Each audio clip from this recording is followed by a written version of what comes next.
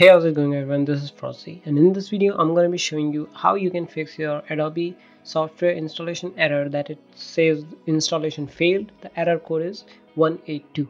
Well, I tried finding this on internet, and by going in this forum of Adobe support community, I found a solution.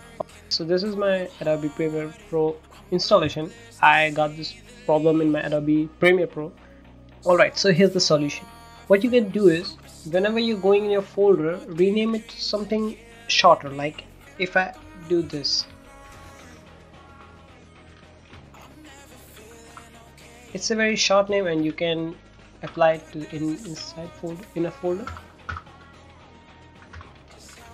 And now this problem might be solved for you. This seems to work for me. Like if I do this now, you can see it is installing further.